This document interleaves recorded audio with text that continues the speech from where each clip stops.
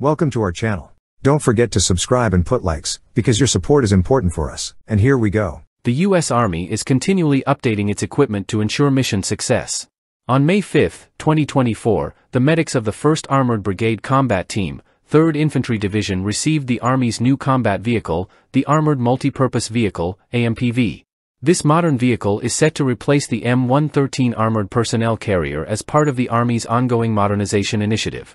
Sergeant First Class Benjamin Proctor, a medical platoon sergeant with the 1st Armored Brigade Combat Team, highlighted the advantages of the new vehicle, particularly its spacious interior.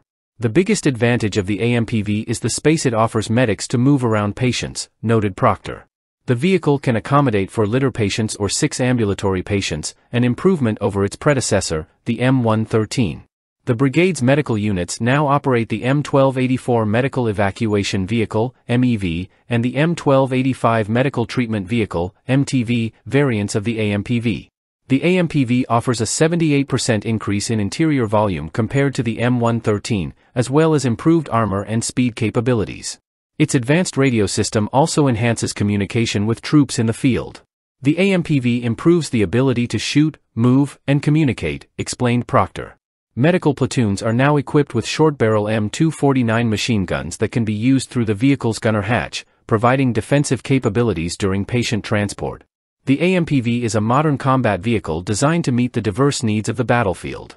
Equipped with various armaments, it can be fitted with M249 5.56mm machine guns, M247 .62mm machine guns, M212.7mm machine guns, as well as -19 Malawian Quachas 40mm automatic grenade launchers and 120mm mortars, offering considerable flexibility in firepower.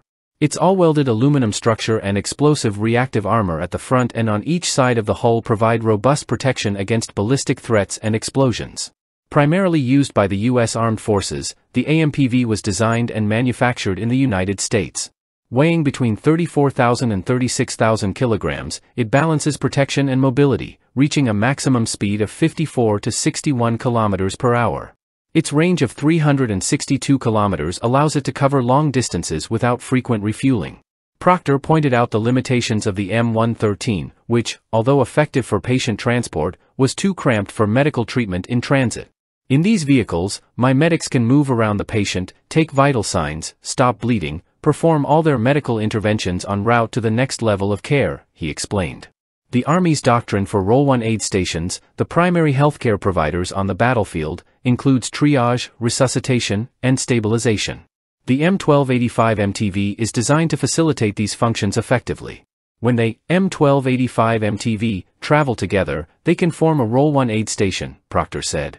The vehicle is equipped with a deployable tent and tarps to quickly set up a field aid station. The medical variants of the AMPV, including the M1284 MEV and M1285 MTV, are equipped with air conditioning units to cool patients, and the MTV even includes a refrigerator for blood storage. We can handle any type of trauma, even the most severe, added Proctor, detailing the vehicle's capabilities in managing serious injuries and medical conditions. As the 1st Armored Brigade Combat Team prepares for an upcoming deployment, the new AMPVs will be crucial in enhancing their medical response and treatment capabilities. They are leaps and bounds better than the M113, and I am glad we have them, concluded Proctor. We will learn how to implement them and we will learn a lot about them when we deploy on our upcoming rotation. The introduction of the AMPV signifies a significant step forward in the U.S. Army's efforts to modernize its equipment and improve the safety and effectiveness of its medical units on the battlefield. That's all for now. See you later.